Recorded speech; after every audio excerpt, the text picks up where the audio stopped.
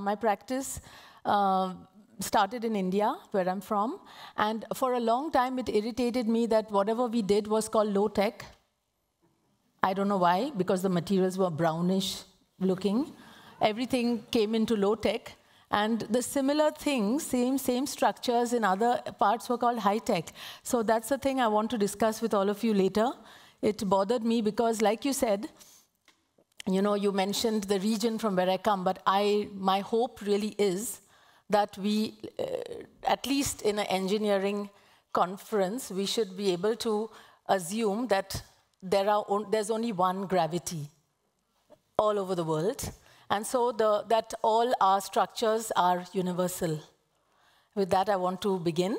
And I want to say that, you know, I have chosen this topic because from a very early formative years of mine, and when I started my practice straight after graduation, that was 33 years ago, we already had graduated into a landscape where we were well aware of the environmental impact that contemporary building habits were creating. So I think we can agree on the fact that we need to rethink materiality, but instead of being lured into different material discussions and the rhetoric between mud versus concrete and things like that, I felt that structural design would actually enable more conscious use. So I felt that the importance was to build knowledge while building buildings. And I started with structural, seeing where structural design can optimize buildings. And I always wondered, and I just want to give you the part that probably I bring from my Indian context, that we are an old civilization, and I've seen that we had produced all kinds of incredible architecture with any material that was lying around. Actually, everywhere in the world we've done it. If there's ice, you build with ice. If there are no trees, then you have to build shells with earth, and so on. And the emphasis was on the human potential and not on merely putting the architectural effort on new materials and so on, which come at a high environmental price. So I used to always wonder how we went from here, building with whatever's lying around and shifting the emphasis on how to cultivate the human eye, the human skill, the hands, the brain, and whatnot, to be able to achieve bigger and bigger spans and taller buildings. And from that kind of landscape, where all the socio-economic and other considerations sort of make you wonder what happened in the post-industrial period, I graduated in Bombay, in this kind of city, where modern buildings in the background, the standard, over-standardized, code-based, regulated, over-regulated solution for housing. And on the front, you have informal, what is called informal. Everything that wasn't controlled is informal, and you don't know actually which one is worse, because both look quite oppressive. One costs a lot of money, but both are ugly in their own ways, and one of them is rapidly increasing and spreading. So through these aspects, I began to think a lot about materiality, and to notice how even a mere material, a very timeless material, like brick, the first manufactured material, has been reduced to mere infilling. All over the world. In Australia, they call it brick veneer. Everywhere, the brick is not even being allowed to carry load in today's time. So that bothered me. And through these type of concerns, I started trying to understand how structural design could pave the way for new materiality and new forms. First of all, checking over design, reducing expenditure of materials with high embodied energy, enabling real innovations towards sustainability, but also critically looking at regulations, being able to contribute to more useful codes, and also the problem of our times to be able to absorb urban waste permanently into architecture. These are some of the themes that I'm going to show through the rest of the presentation. No more words, just images. I'm going to start with realizing how I started trying to understand the efficiency of brick making before industrial times, where the kiln itself was the structure. The stacking system was the kiln. So, so you know, trying to begin with how that it's not just the material, but the process with which the material is sourced or made, etc., where already a lot of wastage can be seen. Typical kilns absorb about 40% of the energy of the firing in each firing. So, you know, these kind of awarenesses led to also some of my own discoveries that a brick is not just a brick. How we used to make it and how we are now making it makes all the difference. And yet in our green rating systems, we have standard figures, as if all this doesn't matter. So there are the developed countries who've got fixed figures for how many kilojoules something consumes. And then there's the rest of the world, where we go on business as usual, very efficient, because that's what we can afford. So these were the type of thoughts through which I began my first buildings. And I tried here to span about 4 meters with terracotta, because I discovered that the potters were not able to sell their products. And I realized that instead of urbanization threatening their livelihood, it would be great if we could guarantee absorption of their products. So I, of course, relied on the catenary curve to be able to do away with the substructure that that was behind all the terracotta tiles that we saw in the region. So trying to do, you know, yesterday when John spoke, I was really, you know, what we missed all our life, you know, is to find engineers like that. We instead, because we were young, we were always told by all the engineers that whatever we did were not possible. Whatever we would design, they would tell us this is not possible. And I had to rely on my craftsmen and on empirical studies, because I knew that gravity is such a sacred thing that it is not fickle, it's not going to change its mind, and once it stands, it's going to stand. It's not going to not stand after 5 minutes. I'll know then and there if it stood. So some kind of naive attitude on my part, and you know, saving myself from the doubters. You know, nowadays, I can, after all these years, I can, if somebody tells me that this is not possible, instead of changing the design, I would change the engineer. Sorry, engineers. But yeah, so I think, so with this kind of attitude, I began to start using ancient methods of brick making, bricks that were not as strong as the factory bricks, but now I know that these are the good bricks, because they are made with whichever clay is lying around, fired to whichever strength that earth can go. And so I realized that in these small details is the innovation. So when I show those things, you can't even see what was designed. And even, for example, the lime mortar that required some additional 5 or 10% of cement to be able to compete with the speed of construction because of the initial setting strength being slow. So there's very minute you know, design interventions that led to this kind of work. But each project undertaken allowed me to feel more empowered to go on with other ideas. So the struggle became less and less. But of course, we learn more and more what we don't know. So then, we are permanently in those kind of new questions. But I also learned through the brick makers that it's possible to create an industry of terracotta products that are also manufactured just like they used to be done in the field, fired with coconut shells on the field, etc. Because these people are also rice farmers and so on. They are not used to 8 hours of work, like the industrial culture, which actually burdens all the products with huge overheads.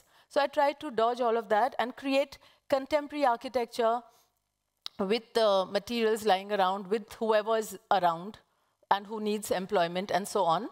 And yet redefining how spaces can look, and always trying to achieve the same amount of square meters with far less materials, or rather using those materials to achieve way more built space. That was the way I wanted to measure progress. So this is the first project, Wall House, which became a lab for me. And in this project, there were many, many things that went beyond. I mean, even the foundation is made out of rammed earth by adding 5% of cement, but using the pit to be like a formwork and filling that layers, filling that back. So somehow, the use of those kind of pre-industrial way of making bricks went on to be applied, in floors where you don't need insulation, to use very flat arches.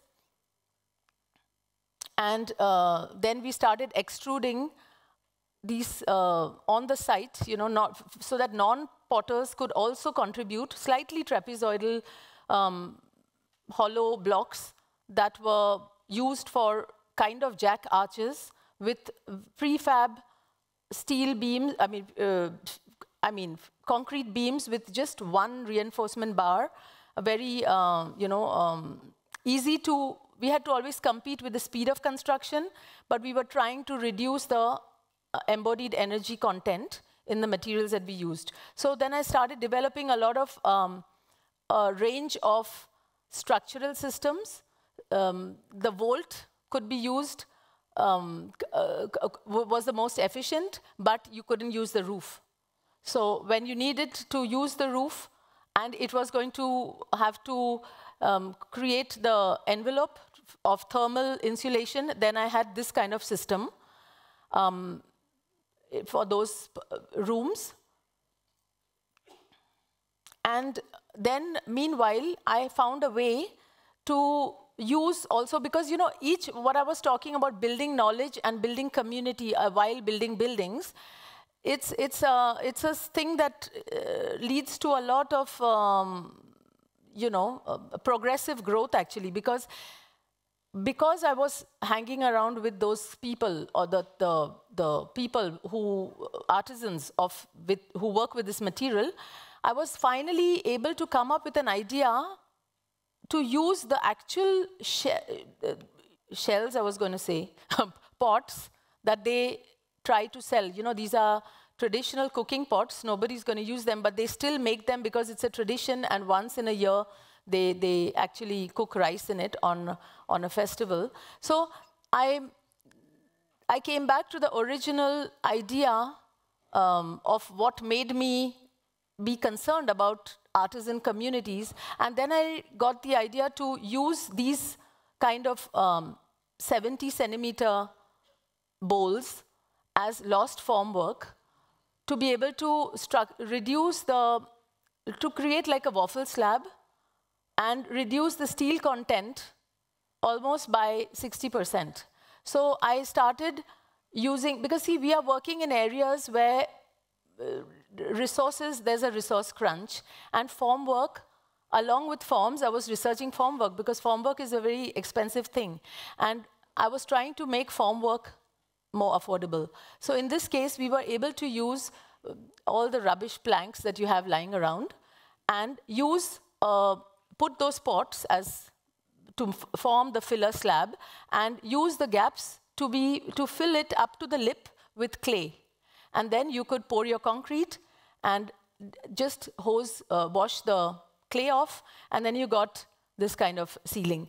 Of course, in this house, it was my lab, so you would wonder why it's sitting on steel beams, but that's for another experiment that we were doing.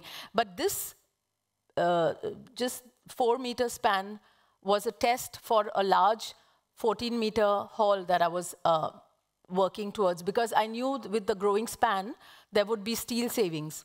So then, in this house, you see all those applications of terracotta. And I will come to the ferro-cement slabs in just a bit.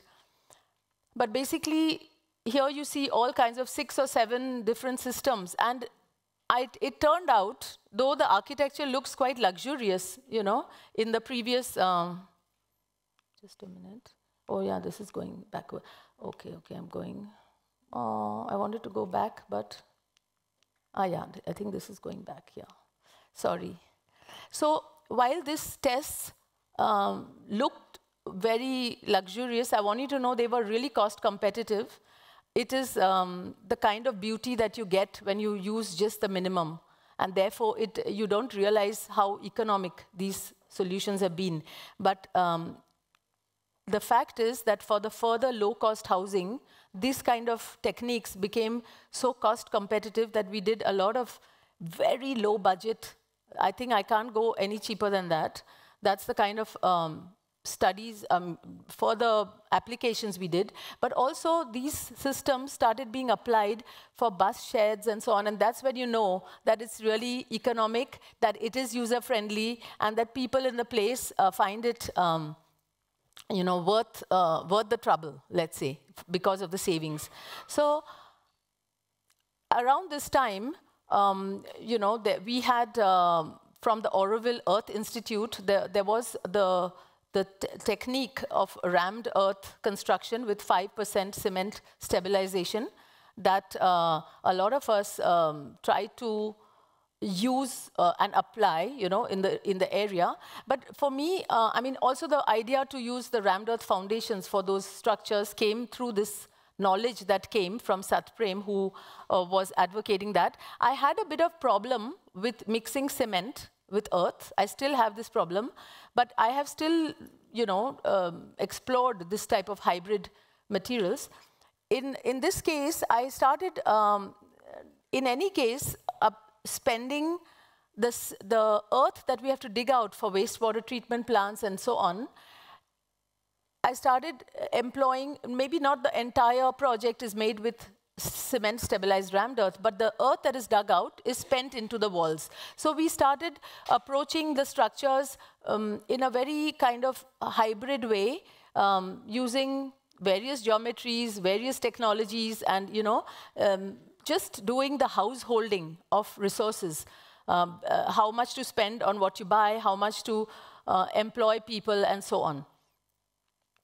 So in this case, in this co-housing project, which was one of the bigger applications of these techniques, you see that the roofing system has been very successfully applied, and we arrived at a really, a very affordable structure for permanent housing. So this is to show that some of the ideas tested in the wall house were actually meant to be applied onto the other projects, because that wall house was my own house, so I didn't have to look for guinea pigs to experiment. I could do the tests. We were doing all these buildings without any research budget, so it had to be tested somewhere. But this is one of the housing projects. So now I'm going to come to the most radical experimentation that I did, which was involving baking of mud structures in situ. So there's Ray Meeker, who's a Californian ceramist who has pioneered this technology. I landed up writing my PhD on this. Because I had got to observe him at work, trying to save the 40% of energy that would normally go into the brick kilns when you fire products in a kiln. So he had taken it upon himself to do around 20 different structures, one after the other, over many, many years. And inside those structures that he tried to build mud houses and fire them, he needed products to stuff inside. And so a lot of the products that I've shown you were stuffed inside his kilns, actually, in his test structures. And I have done three projects with this technique, but this one I'm going to show you for that is about homes for homeless children in Pondicherry. This is the one I eventually did after I wrote my PhD on it and I had discovered the open questions. Basically what it does is that what you need to do is you need to build a structure that you would do domes, vaults, whatever you can do with earth construction. And normally these structures would first have to withstand as pure mud structures. Then they have to withstand firing when everything is going to be wobbly, when the vitrification process is going on. And then afterwards, it's going to stand as a ceramic structure, which is a permanent structure. So the reason, as I told you, that if this space is treated as a kiln, then typically it's very complicated, so I'm thinking how to explain it quickly. But normally in kind of brick making, as I said, the kiln, there's a brick kiln and the products are being fired inside in modern kilns like the Hoffman kiln and so on, in the industrial practice, not the field practice. So this heat is wasted, half of it is wasted into the wall, each firing. That's the heat Rainmaker is trying to tap and use to fire the architecture, which is going to first behave as a kiln as a result. So that is the whole aim. So what he has to do is build a mud structure, fill it with products, fire it, and the heat that would have otherwise been absorbed by the wall, with some very innovative insulation, etc., will be tapped, and the structure is then ceramic. The big advantage for me, and that's why I called it building with fire, was that fire is the cement. I feel that if you don't take the products to the fire in the industrial situation, instead you bring the fire to the home, then if you manage to use it properly, then you do away with cement, and you can make whatever sizes, shapes, whatever you want, and you can treat the house as a producer of building materials rather than a consumer. Architecture is suddenly not the consumer, but a producer of local building materials. So you see, it's a very complicated thing, no time to explain. There are flue holes to bring oxygen. There are fire boxes down there. And it's very complicated because it has to first function as a kiln, and an efficient kiln. So then it gets baked for 3 or 4 days, depending on the size of the project. And the products get vitrified. The shell will show some cracks. It'll expand, but it's going to contract again when it cools. And so the cracks don't matter. And then there's going to be a waterproofing layer. Of course, many more complex structures have been built by Ray over his 20 structures. But in this case, the reason the shape looks so simple is what I did in this project, in the series on top of his experimentations, is to look at the whole thing as a catenary dome, because I realized that the main challenge for him was to fire the walls through. So if there are no walls, then you don't have those thrust, you don't have to have a lot of mass, but the catenary dome becomes almost vertical towards the end, so it's okay to use it as an architectural thing. So like a real eggshell, it actually performs really well, and then we were able to fire it through. So then the people like this, these bricks that are fired inside here can be actually sold or used to finish the other parts of the architecture. So this was a very experimental project, and of course I continue to dwell on some of these open questions, but I hope somebody else will take them up. Rainmaker has stopped. But he found the opportunity that in such structures, from wash basins to toilet pans, tiles, there's so many things you could produce inside this. And I'm seeing that whole thing as one one process of building material production, because about 70% of the things you produce are products. And we could produce other ceramic products here inside this kind of shells. And then, of course, it's completed. It's a project without any budget. So it's completed using broken tiles and so on. But I want to just now just shift a little bit to the natural materials. While I did those experiments, I was living in this hut myself. And while living in this, I also discovered, in continuation of the bamboo discussion here, I discovered that round wood has so much potential still to be optimized, because round wood, I can use 3-year-old members, and in order to cut it rectangular, I'll have to wait 25 years. So straight away, you can see a lot of houses are not built for mass production, and there's no need to build everything out of timber and rectangular sections. So there's a lot of other experimentation I have done on the side while living in such kind of a house, where I was able to question how permanent should architecture be, how these kind of dry constructions allow you to renew certain members and not the whole architecture, and going into what dry construction allows and so on, and also rope and things, when does wood and its flexibility, like in fibers, there's such a graded transition. I'm just building up for my ferrocement discussion with meshes, but in this you see there are so many meshes and woven members, as well. But yeah, so I used to live under this roof and contemplate. I thought it would last for a year or two, but I landed up living here for at least 10 years before I built that other house. So, and even here, there are no walls. And I realized that if the roofs can come down to the floor, then you save a lot of unnecessary materials, and also have simpler forms.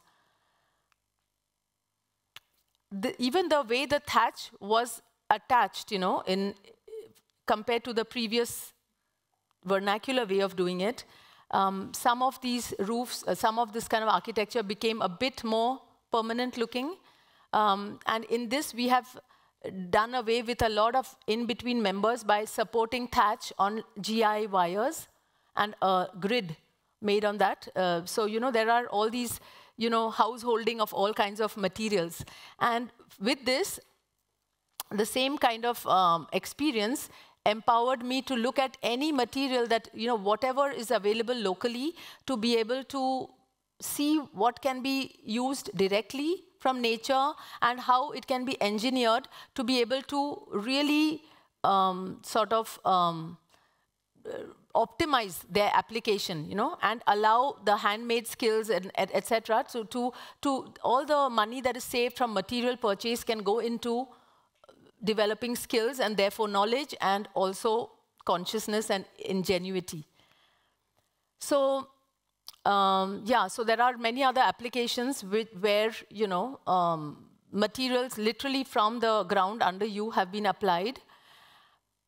But talking about more kind of manufactured materials, I have been looking at the potential of ferrocement, because I think in the, we tend to use concrete because of it's easy to calculate, it's ready-made, etc. But I think materials, if we were to optimize concrete, reinforced concrete, and go towards more use of mesh and thinner sections, entering ferrocement, again, there is a big problem in how to calculate those kind of surface structures, and that's why they are not done. And I think there is a huge potential here, which I have been, again, this is a material I've been exploring since 25 years, building upon the work of architects like Nervi. So I have had the chance to collaborate also with Mike Schleich, since we had the chance to exhibit our work in the Venice Architecture Biennale in 2016. And we have been exploring natural meshes,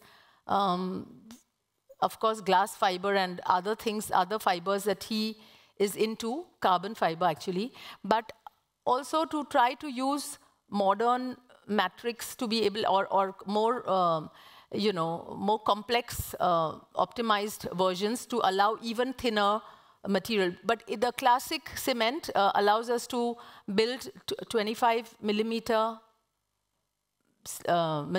profiles, but we've gone up to 12 millimeter in most of our sections. One of the examples that I'm going to show, I'm running out of time, but I'm going to, since I'm sure you will all understand when I just show you the pictures. One application is what I call fulfill homes. These houses can be stacked in a week. These are pieces that are, because of ferrocement being so thin, we have to fold and bend it to make the members rigid.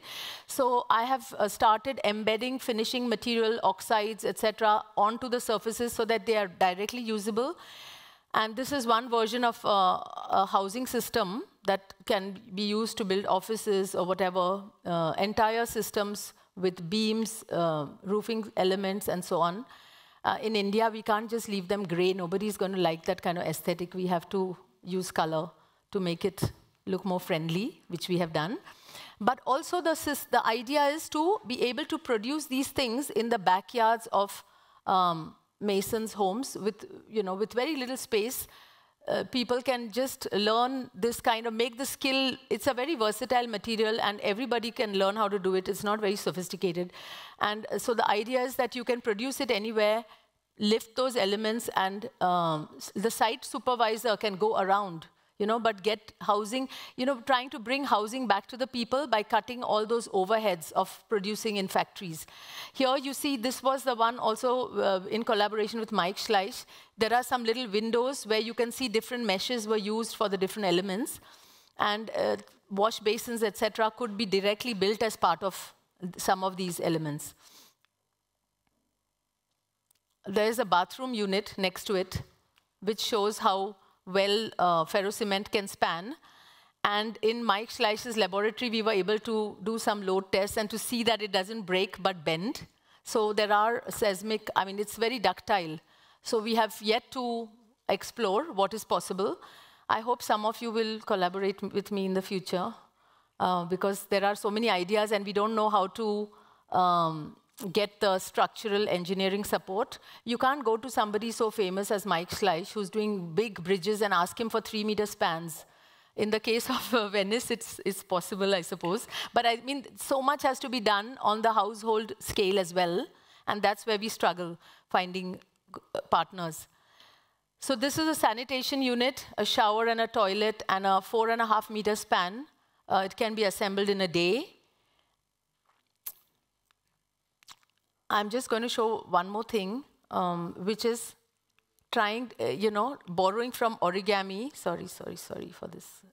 Yeah, I've been looking at origami crease patterns just as a starting point to be able to simplify the form work that normally will be necessitated in building shells and creating facets instead of curves, but also by folding, since in origami all those pieces can be flattened, so there's no wastage of mesh or anything because these are only triangulated by bending. So with all these Amazon cartons, we are creating formwork and be able to compress it. These are for disaster relief structures. It's a prototype, but we've also done 4 different structures in full scale to be able to see with such little mesh, even to do that. Some of these are built without formwork at all on those frames. So with very little mesh, we're able to produce, this kind of a faceted shell. And yeah, this is, I think, the cheapest structure that I have managed to come up with for that area. I'm going to skip this. But I want to show one more piece that I'm also using ferrocement to to build optimized beam shapes by using them as lost formwork. So in this case, we've come down from 125 cubic meters of concrete to 75 through all these leaning columns and through structural design and through making this kind of handmade ferrocement lost formwork. And I am not going to explain these. Oh, I had a section on urban waste, but I'm just going to show some pictures and end with that.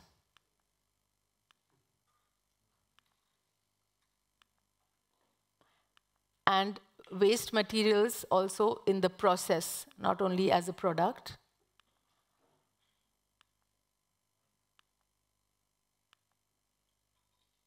Eladio diastase forms using Tetra Pak. And now we are working on recycling denim.